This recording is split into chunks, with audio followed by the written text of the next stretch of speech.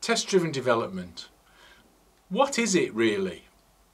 Why is it important? Why does it matter? And how should we undertake it? There's probably one more question. When should we test? The answer to that one's easy. All the time.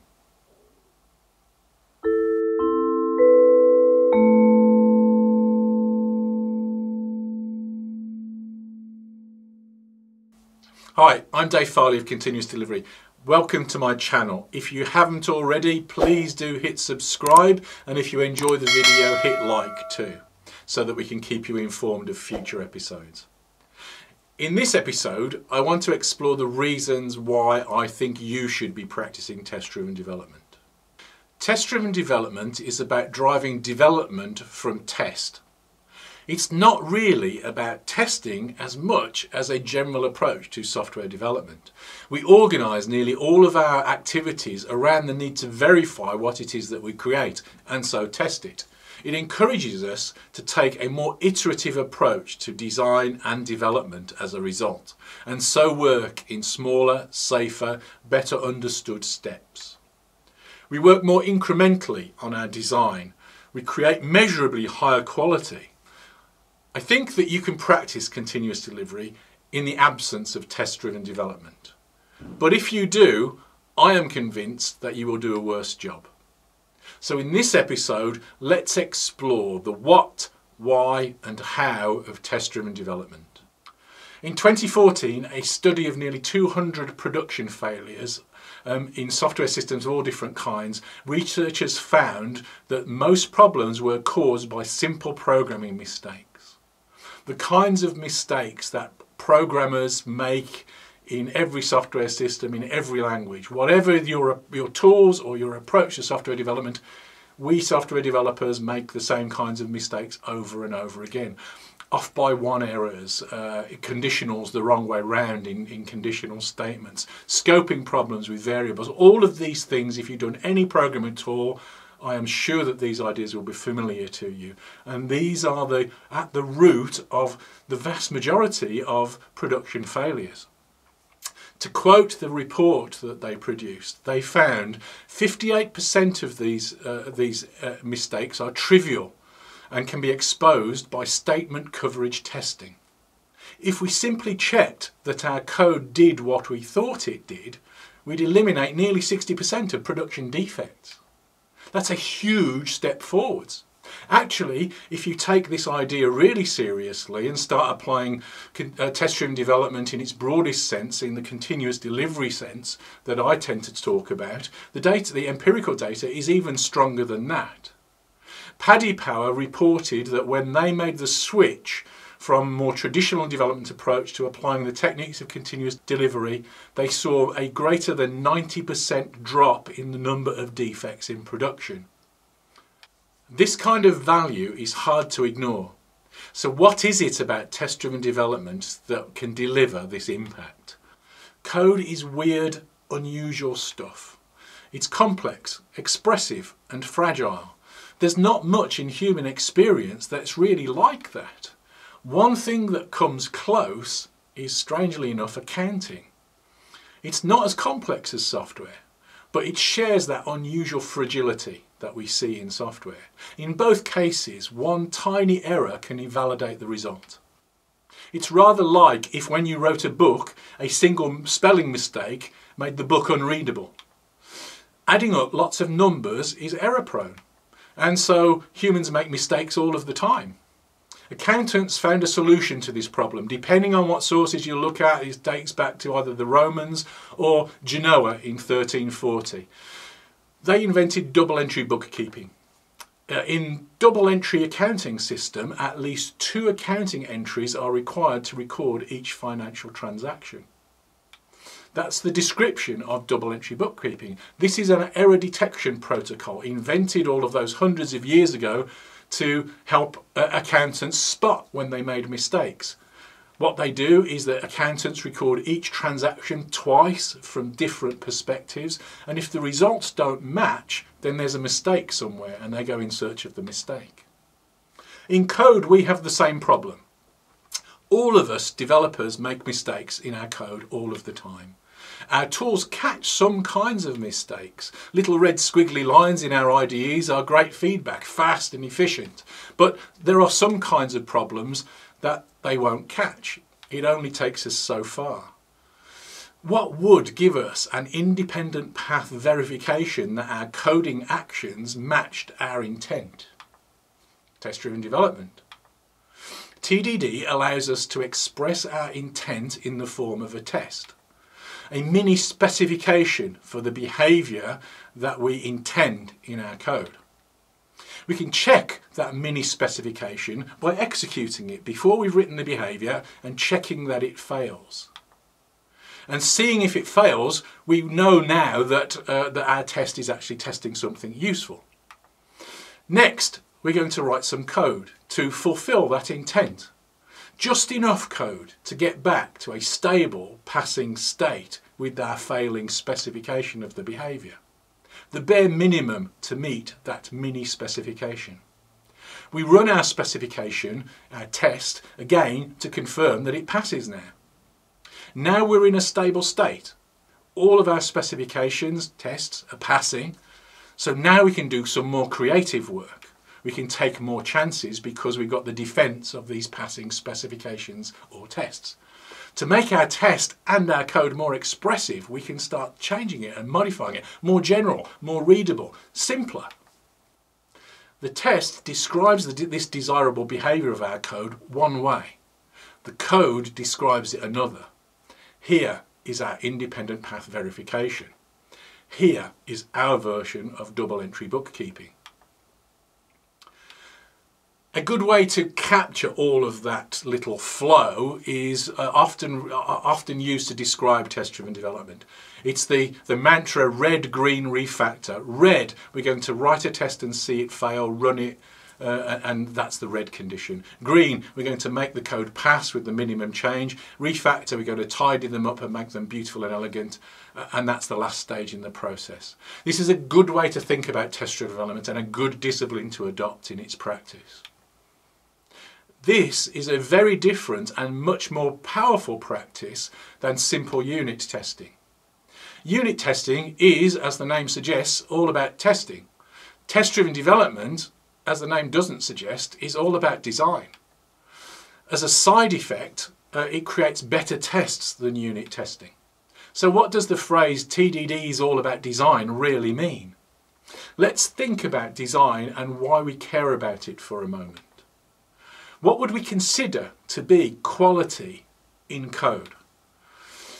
I think the first and obvious thing that we would be looking for is that it works. It does something that is helpful in some way. As programmers that need to work in the code, we'd also like it to be easy to read, testable so that we can check that it does indeed work, easy to maintain, easy to change in the future, simple and efficient as possible. We'd like all of those things. What sorts of technical properties of code deliver those values? And I think there's a relatively short list. Good code, in the sense that we've described, is modular. It's broken up into smaller pieces that are each easier to understand and deal with. It's loosely coupled. Those pieces are not tightly bound together and have a little bit of freedom to change independently of one another. It has high cohesion. The bits of behaviour that are closely related to one another are physically close together in the code. Good code has good separation of concerns. Each piece, each cohesive unit of the code is focused on trying to achieve one task, one outcome. When we blur together too many different responsibilities in code, that is inherently poorer code than if we don't do that. Good code exhibits information hiding. It allows us to deal with another part of the code without worrying too much about the detail of what's going on behind those divisions. If we follow test-driven development as a discipline, we don't write a line of code until we have a failing test that demands that line of code from us. Now, if you're always going to start with a test, you'd have to be rather dumb to make your life harder by writing nasty, complicated tests. We're smart people, we're going to make our lives easier. That's part of the benefit of computers. We can use them as tools to make things easy for us. So we're going to try and find a way to write tests that are easy. They're going to capture our ideas simply. So we're going to try and keep the tests simple. They should be easy to write.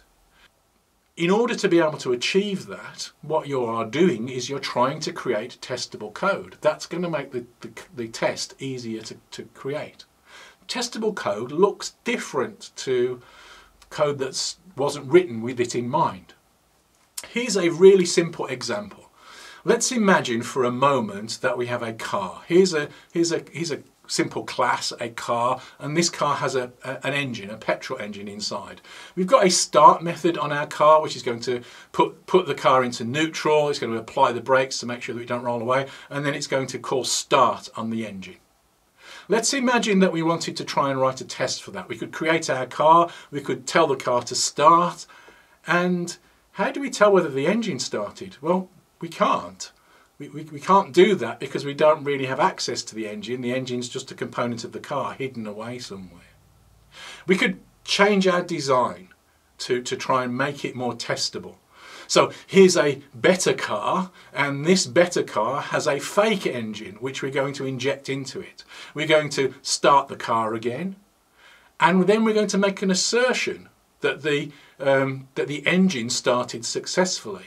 That's our fake engine, remember. Our better car looks a bit like this. We can inject an engine into the car and it just holds on to that reference.